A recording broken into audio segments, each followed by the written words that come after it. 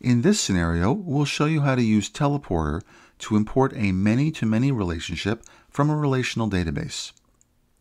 This simple example contains two relevant tables, a flights table and a clients table. A flight may contain many clients, a client may take many flights. There's also a table in between them that captures the many-to-many relationships between these two tables. I begin by setting up the destination OrientDB database to hold what comes across in the import process. I select the connection protocol, which is plocal in this case, rather than in memory. Chances are that you'll use this as well, but you do have some flexibility here. I then move on to providing the OrientDB destination database name. It's now time for a decision. Which import strategy should be applied?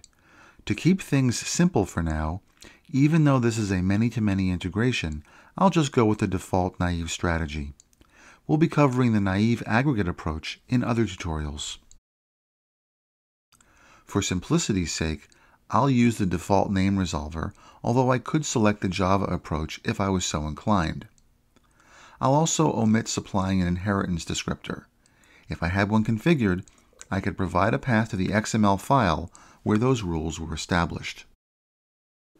Finally, I'll select the info logging level. You can see that there are many other choices here too. Now it's time to identify the tables that I want to bring across. As I told you earlier, the many-to-many relationship for this example is between the clients and flights tables, along with the many-to-many table in the middle, so I'll select all three of them to be imported. Once I click Next, OrientDB reads the relational database's catalog to establish how these two tables should be transformed to a graph structure. Eventually, it draws a visual representation of this new relationship. I've adjusted the output for readability, as well as enabled the legend for this diagram. As you can see, OrientDB uses what it's learned from the relational database to come up with a candidate graph model. You're free to click on anything on the graph model to view what's going to be created, as well as adjust it to meet your needs. Notably, this degree of control extends beyond the vertex classes, flights and clients, to the edge class that represents the relationship between them. You can even add new properties to the edge classes if you like.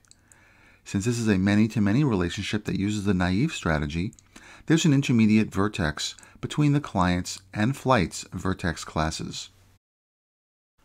When I'm all done, I'll click the Start Migration button and Teleporter will take things from there. I chose the log level of info, so that's the amount of detail that I receive about the import. Which log level should you select? In the early days of working with Teleporter, you might want to have more verbose logging turned on as you're coming up to speed. Later, you're always free to reduce the amount of details that are displayed. Now I'm going to log into the OrientDB Studio and connect to the new database that I just had created for me. If I switch to the Schema section, I can see the classes that resulted from the import. This is possible for all vertex and edge classes that were just created.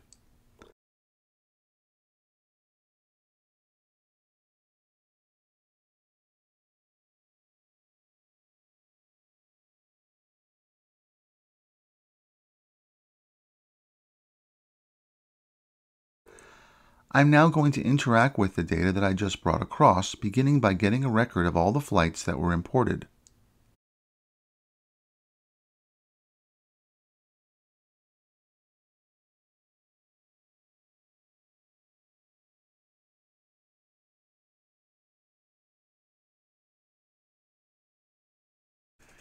Next, I'll look at the clients that were brought over, as well as the intermediate clients flights class.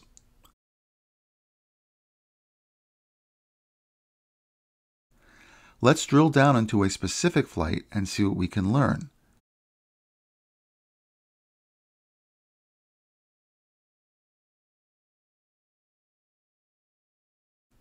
Once I see the results, I can send them to the graph and expand out all the relationships that were imported, including adjusting how it's displayed on my screen.